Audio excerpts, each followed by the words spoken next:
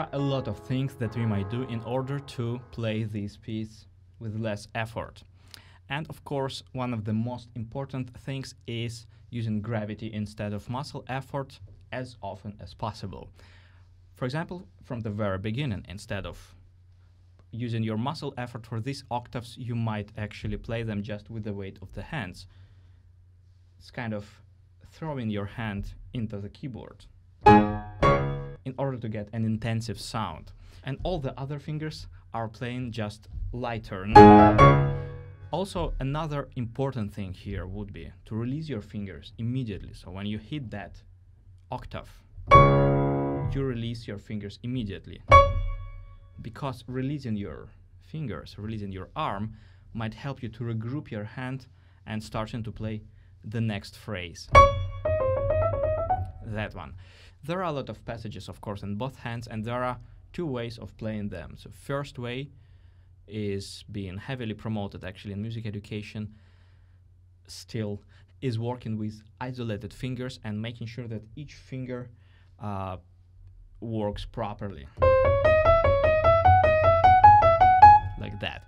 The problem with that is that it is exactly how people kill their hands most of the time, because working with isolated fingers exhausts your muscles a lot actually and causes overuse and health issues. The first thing that we might reduce is not pulling fingers up, because when you pull fingers up, you use these muscles on the upper side of the arm, muscles that are actually weaker than these ones that we use for grasping things.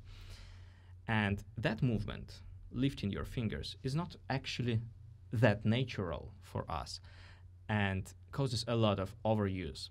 So instead of pulling fingers up, we might actually just release them. Just control that we release our muscles as soon as the finger is done. So, for example, playing that group of 4 notes,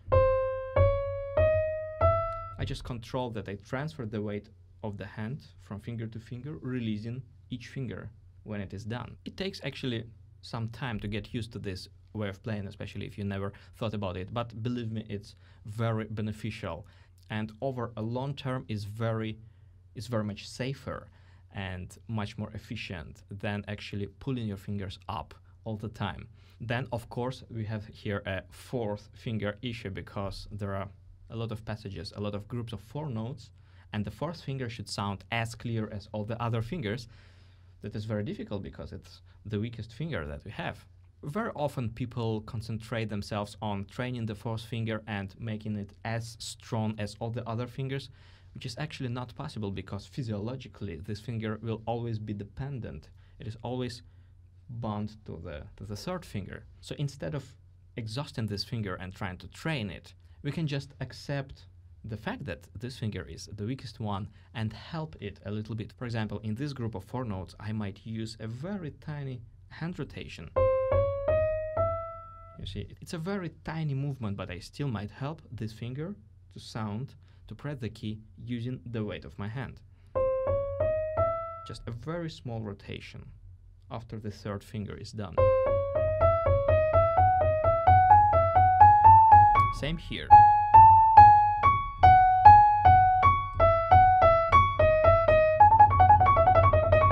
The only thing to consider here is this combination between the 3rd and the 4th finger, because the 3rd finger is very strong one and quite heavy one, so it has always a tendency to stay in the key longer than necessary. So very often you have something like those fingers stuck together. So it's very important to control that while you rotate your hand, helping your 4th finger,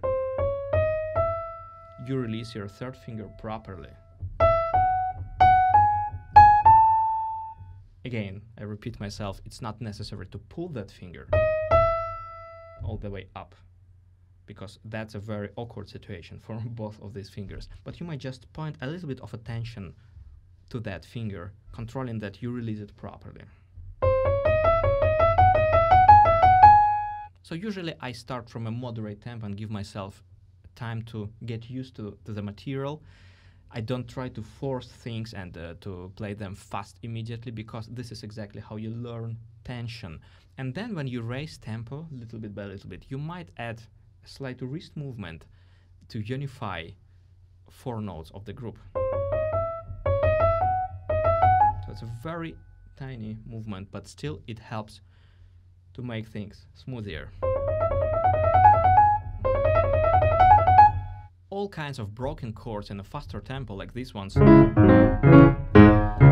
very often I observe kind of a exaggerated rotation here when people play like that. So what often happens here is that your thumb stays very far from your target, and then you have to rotate your hand a lot, and you do that quickly, and then you have some inertia, so your hand kind of continues to fly somewhere, but you have to return it back, so that you have a lot of tension and you have a lot of movement here that distracts you.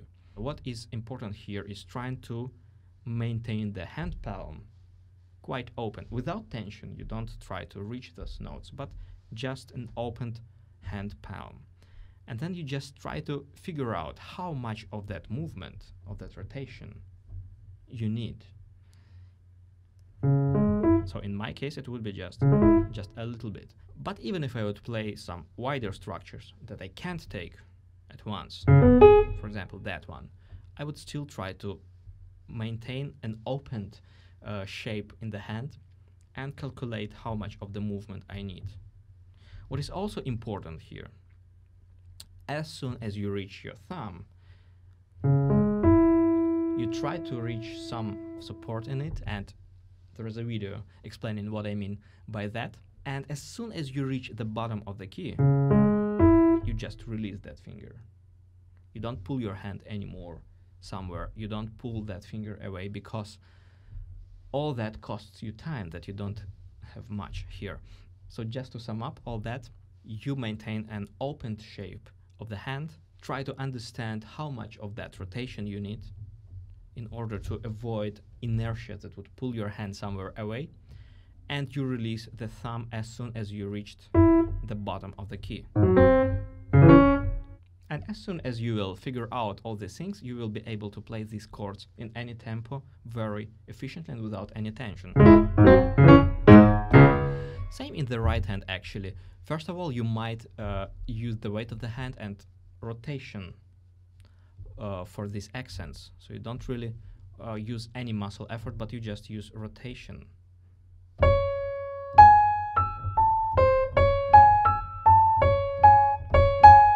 For example, here my hand goes a little bit toward the right side, which gives me enough power to hit that note with the thumb. Now opposite.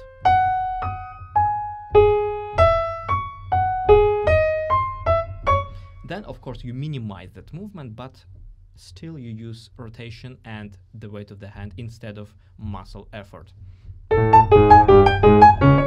Same here. I would really love to hear that fifth finger, and in order to hit that, you don't use any muscle effort. You actually think about stability of that finger, and again, I have a video about that finger, about stability of this finger and how to use it and how to gain it. And rotation between the thumb and the fifth finger. Same here, releasing your hand, releasing your wrist, and using gravity in order to hit that chord. And as soon as you reach the bottom of the key, again, you just release your hand. You don't really hold that chord with tension. Actually, very often I release this chord earlier. Actually, I don't hold it till the end of the bar, just in order to shake off any tension, because anyway I play that with pedal. So as you see, I use a very focused hit using the weight of my hand, releasing my hand, and using a pedal in order to connect them. For all these passages, especially in the left hand, because for most of the people left hand will be more problematic than the right hand, I try to break the work into stages. So stage number 1 would be just controlling that I don't have any tension in any finger and that I have enough stability in each finger. So it would be like... So what I control here, that I have enough stability in each finger, in the knuckle bridge especially, but enough flexibility and release in the arm and wrist. This way of playing actually is very much like walking, because walking doesn't really make us exhausted, if we are healthy, of course. And when you walk, you don't actually lift your legs too high, let's say all the way to the chest, because that would be a very funny way of walking and should be very tiring. But when it comes to piano playing, a lot of musicians and music teachers consider that to be absolutely normal, working with your fingers so much and lifting your fingers. So step number 1 would be controlling that each finger is stable enough and that I release fingers immediately when they are done. So as you see, now I'm playing like fingers one by one. That sounds quite primitive, but absolutely necessary step in order to get rid of tension. And then, as soon as I feel comfortable with that, I start grouping them using my wrist. So at this stage, I might unify groups of 4 notes.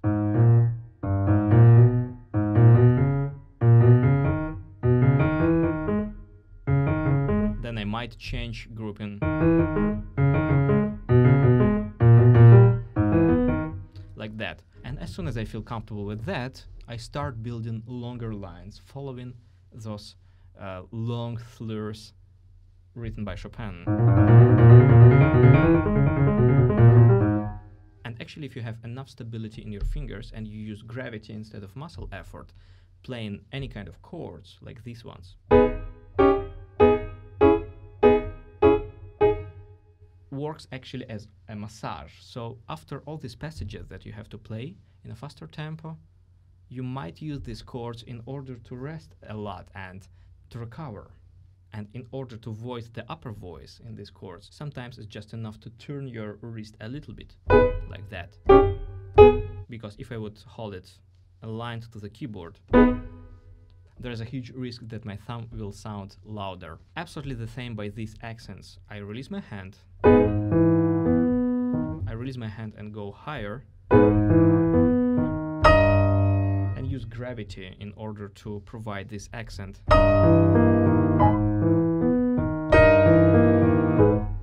Then we have this devil's scale when we have to provide a lot of tension in music, not in muscles. And in order to do that, we should control that. We use gravity in order to hit that accented note, and use our wrist in order to play the second note, the resolution, lighter. And then, of course, we build them in the line, so each next accent would be actually the stronger than the previous one. And I personally prefer to do that diminuendo much later, just at the very end of the bar, marking this chord actually even more intensively than making diminuendo just after it, creating some turbulence in dynamics. Also in this spot, using rotation instead of muscle effort might help you to provide a very nice shape of that passage without much effort. In the next bar, you do that crescendo only at the very end of the bar. All that is played very lightly, and only the last group you play more intensively.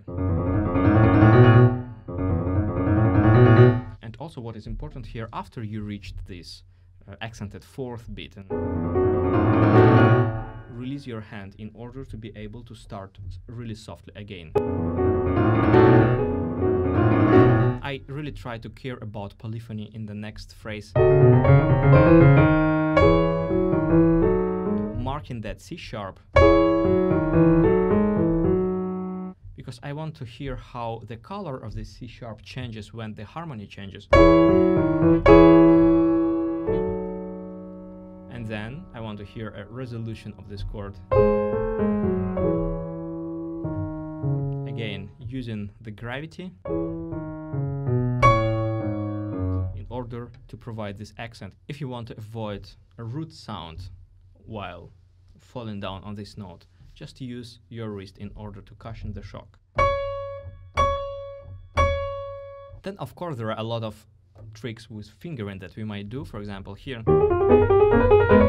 I prefer to disconnect these slurs with the hand, releasing my hand on the last note, moving it to the next position, starting the next position from the thumb, so like that. If you are able to release your hand on the bar line, it's actually very convenient. Also here, of course, playing lightly and using rotation might help you a lot to spare a lot of energy. Then, of course, there is a big topic and big question about whether we are allowed or not to redistribute things between hands. And I know a lot of heartbreaking stories about students that have lost some points on an exam or on a competition because they played with two hands. Let's say something that is traditionally has to be played with one hand and so on. And I don't want to insist on anything, but I believe that piano playing should be effortless and efficient, and it should be piano playing, not piano working, you know. So if there is a way to spare some practice time and to make things easier, I don't even think about it, I just go for it. So I think you already understand that all that is said about the issue of bar 25, where I don't see actually any reason why I should struggle playing those two voices in one hand. Instead of taking that quarter note in the left hand, what is just important here, in order to provide this polyphony, to play the thumb with more support, marking it slightly relatively to these shorter notes, and release those shorter notes faster.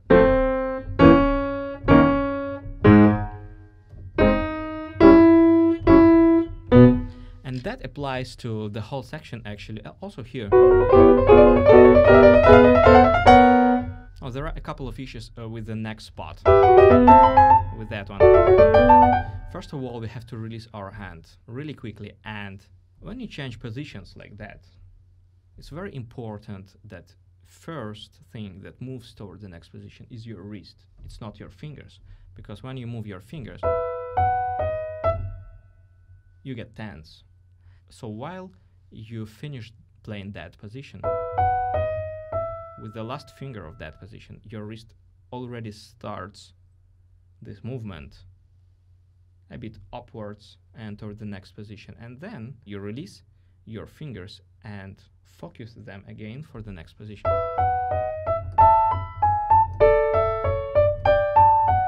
And for these last two notes, I usually use actually 3-5. So 3-5, 2-3.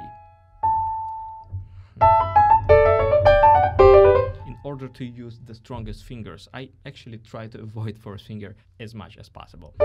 Like here, I have to play with the fourth finger, but the upper one, I might play 3-5, 2-3.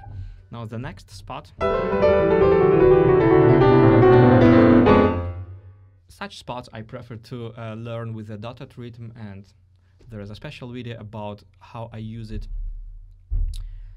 But also another tip that might help here is, since we are playing this spot with pedal anyway, we might release the fifth finger a bit earlier. So it's not necessary to hold it all the way.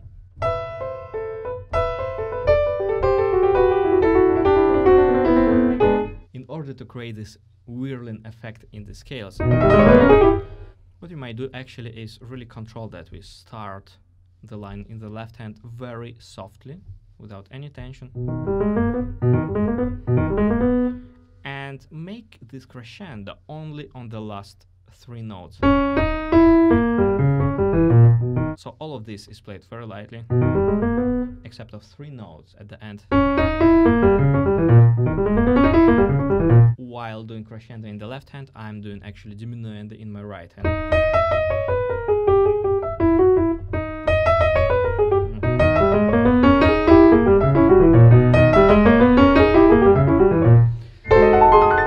In this passage, I don't really connect A and B sharp. I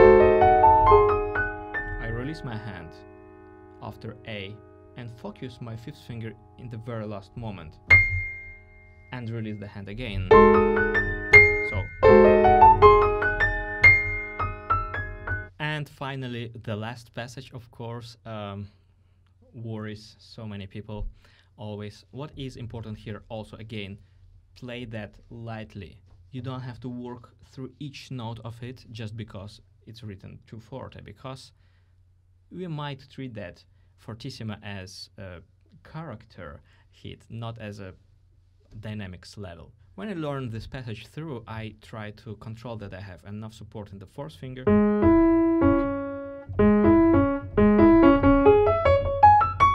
When I learn that passage, I try to help my fourth finger with the hand again. So I just lean on it a little bit, and simultaneously with that, I move my wrist in order to prepare my thumb.